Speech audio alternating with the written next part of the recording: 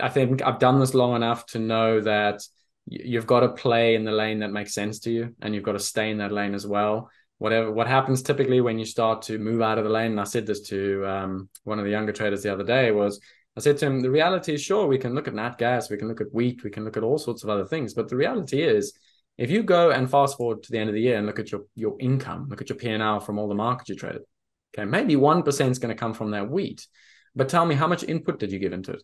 How much focus and time and energy did you actually give to make that 1%? Moreover, how much opportunity cost did you leave on the table in your market? So there is something to be said for, I think you need to trade more than one market, but I think equally you need to realize that your one person was one level of capacity to absorb and understand things. So there is a limit to how much you want to take on. And I think second to that, I think what sort of matches nicely to that is I think traders typically nowadays, if you look at a lot of their charts, my goodness, they're looking at a lot of things. Okay, there's profiles, there's footprints, there's moving averages, there's all sorts of things going on these charts. And the reality is the more things you have on the chart, the more things you're forced to think about, the more conflicting signals you're going to end up having.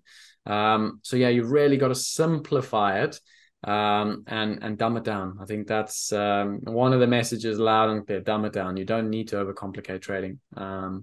Yeah. Yeah. Okay. So did you said the maybe 12 to 13, that's just like the most liquid futures, what you keep your eye on? Was this something that you, I'd be interested in your perspective on this. Did you grow into keeping your eye on that many products? You said you need to trade more than one, and I would be interested in what you think about this dynamic.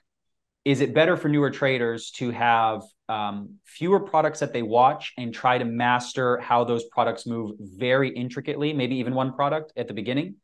Or is it better to try and master a few of these setups and then spread those setups over, more products? Yeah, I think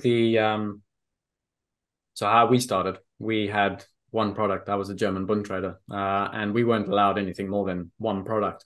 And the reason they did do it that was they wanted us to learn fundamentals and foundations. By fundamentals, I don't mean macroeconomics. What I mean is they wanted us to learn the fundamentals of trading, things like liquidity, volatility, all these sorts of things. So the focus for us on day one was learn the baseline understanding of trading. And to do that, you've got to ignore that there's so many markets and things are moving and just focusing on one thing.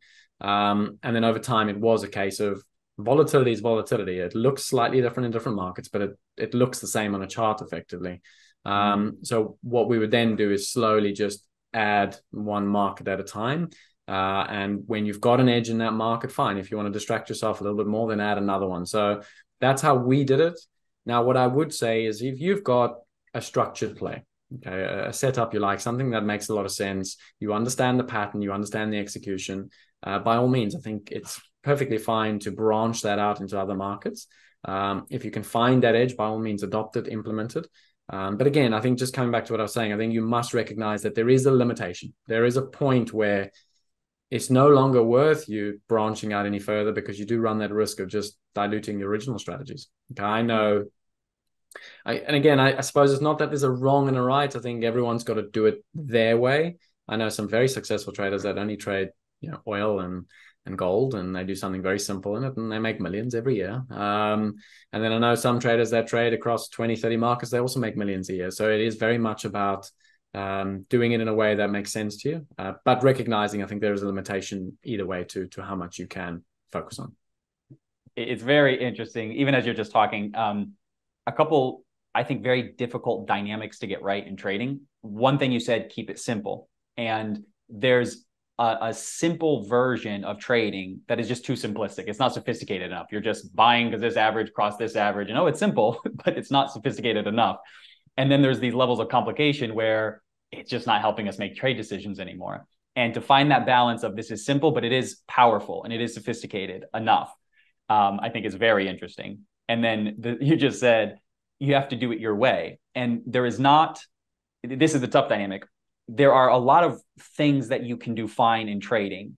So not to say there's only one right way, but there are so many bad ways. And you can fall into this trap of thinking, well, this is just what I need to be doing. And maybe what you think of that is just completely, it's not actually going to work at all. And so doing it your way and having the ability to make that decision, but also making sure that, you know, your way is something that will work in the end. These are interesting balances that I was just thinking as you said.